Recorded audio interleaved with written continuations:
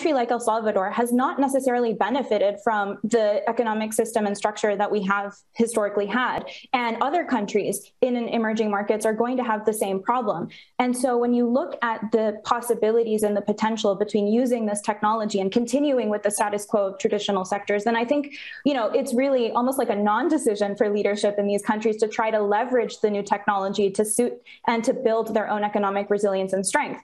Now, the rollout itself, I think there's a lot to be debated in terms of how they've gone about doing that. But I think at the very foundational, premise of being a governor for El Salvador and trying to build El Salvador's economic resilience and strength and wealth and, well-being for its citizens, I think looking toward innovation as a way to do that is a really intelligent move on their behalf. And, we are not going to be surprised when more countries sort of look at this technology and this space and say, there is potential here to do things differently. And I know for certain that traditional mechanisms have not worked thus far.